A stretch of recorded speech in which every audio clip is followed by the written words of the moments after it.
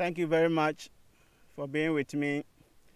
Yeah, this is our sixth video, and we are quickly looking at the various antonym words with prefixes and suffixes. So as you can see on your screen, we have IM as a prefix. If you put it in front of the word polite, you have impolite. Okay, so the root word is polite. That is the root word. So the opposite is impolite. It means not polite. Then you can also see in or IN. When you place it before the word complete, we have incomplete. So it goes on and on. So you can just take your time and study them. Then we look at another slide. We have UN. It means not. Okay, so if you place it before happy, you have unhappy.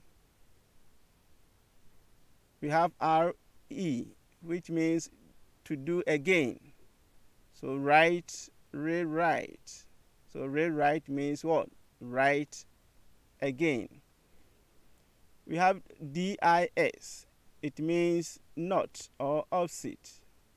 So agree. We have disagree. I agree with what you're saying. I disagree with you. Okay. So we also have IM, not. Placed before the word polite, you have impolite. Then the last one, MIS, means wrongly or badly.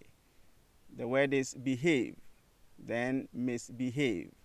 Okay, so take your time and study these and make sure you use them in meaningful sentence, because very shortly we will do that activity.